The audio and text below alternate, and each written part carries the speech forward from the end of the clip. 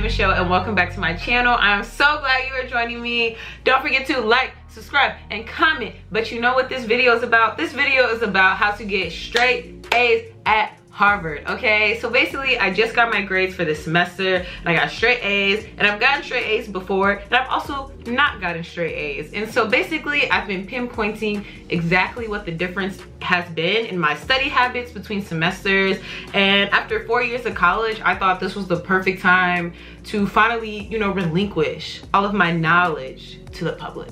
So here we are. I'm gonna get right into it about how to get straight A's in general. You know, what are those study habits that at least I adopted that led to my success in school, and hopefully everybody's success who ends up watching this video. Number one, I would say, is to create a list of assignments. And so I'm actually probably gonna put somewhere on the screen exactly what mine looks like, but literally what I made is in Google Sheets. I literally made a list of assignments for every single course I was taking, all in one. So basically it was ordered from dates, and so obviously the things that are due like tomorrow are before the things that are at the end of the semester. But when I mean assignments, it included homeworks, it included readings, it included midterms, it included finals. So it was an easy checkpoint for me to just like look at and say, okay, this assignment is due Tuesday for this class, this assignment is due next Thursday. So then it's an easy way for me to order what to do when. And also it was a good way for me to, one, keep track of what I've done. It makes you feel good when you put a check mark by assignment that's completed or delete an assignment that was completed. And so you might notice I got a little lazy towards the end of the semester, and so I forgot to put check mark. So another tip I have for success is make a study group, okay? And so when I mean a study group, you can take that as loose or as tight of a term as you want. I mean, you could have one person in your study group, really just like a study buddy, or you could have a study group up to like 6 people. Personally, anytime I've been added to a group chat with more than like 5-ish people who are pretty close friends, nothing really gets done, just because if you're not that close with everybody in the study group, people aren't as open to kind of like collaborate and just, you know, go over things than if you're in a smaller group. I always feel like the more intimate settings are when things actually get done. So at the end of the day, when you're doing work or projects and stuff like that, in reality, it's never more than 2 or 3 of you guys. So I feel like you should take that into consideration when you make your study groups and your group chats, just because the more people it is, I feel like the less likely it is that, you know, people are really gonna help. It's almost like the bystander effect. Like, it's 10 people in the chat, so, you know, every person is like, well, someone else is probably gonna answer their question. And then next thing you know, it's been a month and the question has not been answered, and there's more. This semester specifically, I mainly had like one study buddy, and then I was a part of study groups with I mainly leaned on my study buddy. We would, you know, go through every single assignment together and figure all of that out. And so I really used my study groups as almost like a confirmation that me and my study buddy, you know, were in the right mindset when we were completing the homework. Don't forget that, you know, like, school is a marathon, not a sprint. And so you want to make sure also you make these connections with people, because ultimately if you're in the same classes, next thing you know, you'll be in the same field after you graduate. So making these connections are crucial beyond just the classroom setting and beyond just that 1 month that, you know, you're working on an assignment. Another thing, this kind of goes off of the whole make some type of calendar, or I say use a Google Sheets. But work ahead, you guys. Keep track of your assignments. That is key, because if you're able to keep track of them, the moment you knock them out, you can start working ahead. And next thing you know, people are like stressed over a big project that's due in like 2 days, but you started working on it a week ago. So you already got your questions answered, you know, in office hours and everything. So work ahead. That will be the key, because it also allows you to kind of coordinate when you want to do what you want to do when. And so with that, you can easily kind of like get everything done and stretch it out. And not only that, you don't feel so stressed, like you're not at that same office hours asking questions about a project, because you asked them 2 weeks ago when there was no one at the office hours. So, you know, working ahead just in general will help you. And I know it's not always realistic, y'all. We got assignments to do, and we got a lot of them to do. But just like keeping that in mind and keeping track of your assignments, because even if you don't get started on an assignment ahead, you can always just read the instructions get your questions answered. So then when you do start the assignment, you know, you don't have any questions and you're just ready to go. You know, a lot of these points kind of like build off of each other, but basically continuing on, go to office hours, y'all. So I know every school has a little different, but at Harvard, office hours are basically like a homework session. I know some people's office hours at other schools are like literally like you're just talking to the teacher. Ours are more like you're getting the homework done. So whatever it is that your school calls it or whatever it is, y'all go to office hours because you have nothing to lose. You only have stuff to gain. Like, I will literally go to office hours. I haven't even read the homework, but you know what? Other people have read the homework. So then when they ask questions, I can listen to those questions. I can hear what the, you know, different teachers have in response. And then even if I have no idea what they're talking about, I make notes of exactly what is said and, you know, what the thought process should be. So then once I do start the homework, I don't have those questions. Or even if I do, I already have the answers or like, you know, what track I should be on when completing it. So that's why I say go to office hours, because at the end of the day, you have nothing to lose. There's only to gain. If someone else in the class has that question, more than likely you may also have that question. And so just making a simple note of what the teacher's response is can go a long way. And so also a shameless plug, just by attending office hours, you can start making connections with the teachers and the students. But I kind of touched on the students already, so just going on to the teachers, if any of you are planning on going to grad school, that's a recommendation letter, because right there that shows commitment that you are going to these office hours.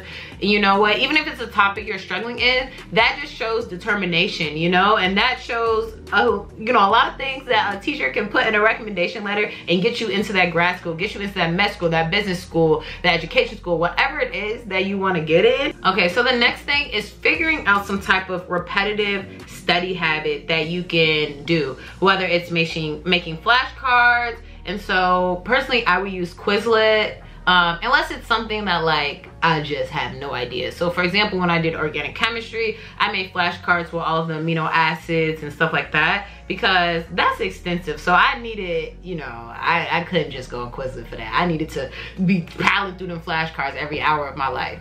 Jokes, but y'all know what I mean. Yeah, just figure out what your method is. So like I was saying, flashcards, making mnemonics, just making your own personalized study guides. I would make study guides on my iPad. And so, you know, some people use Notability, some people use GoodNotes. Whatever it is that works for you, figure it out. And you know, also remember writing. Even though I say Quizlet, sometimes it is good to just write your own flashcards or write your own study guides, just because writing in itself is a form of like memorization. I don't know if you guys have ever heard, but even some teachers, they would allow us like cheat sheets that are one page.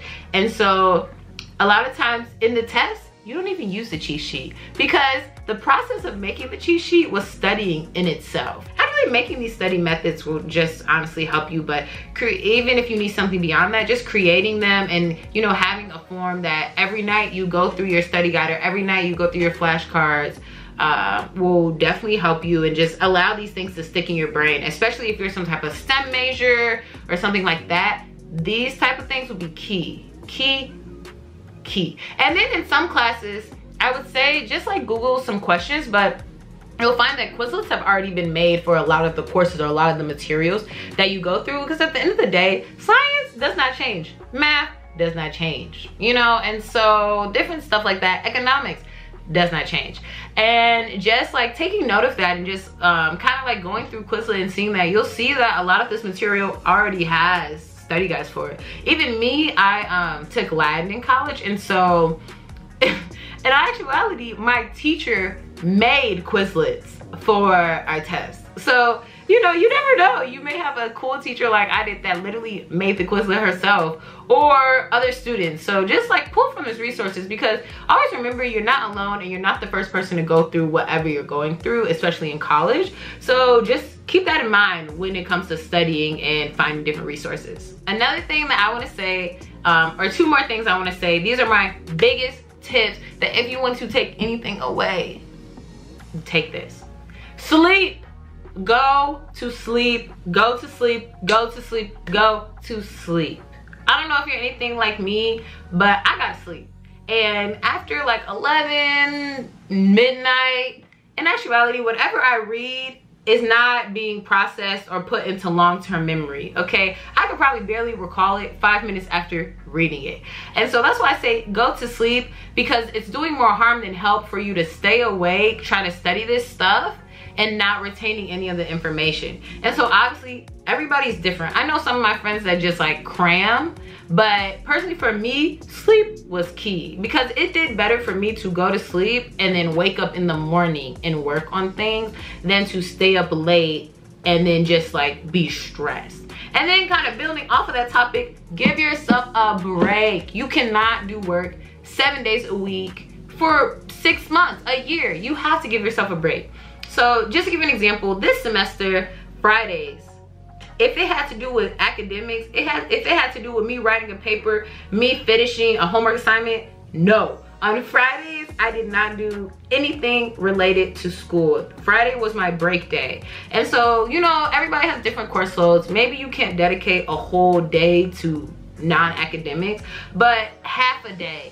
Dedicate something to not doing school, because college is hard. College is a lot of work, and you cannot, your brain simply needs a break. You can't do things every day. That's why nowadays schools are adopting mental health days, wellness days, different things like that, because we're, you know, finally schools are taking into consideration what allows students their greatest success, and taking a break allows it. So take a break, y'all. Dedicate a day to not doing anything related to school. Enjoy yourself. Paint your nails, go to the museum, go swimming, do whatever you want, hang out with friends, watch TV. Because I'm telling you, on those days, majority of the time I laid in the bed and watched TV. And you know what? The thing is, right after that day, so Saturday for me, I would wake up just naturally, because I had such a relaxing day. I wake up at like 8 a.m. and just do work from 8 to like, in actuality, 8 to noon. And you get a lot of stuff done, especially when you're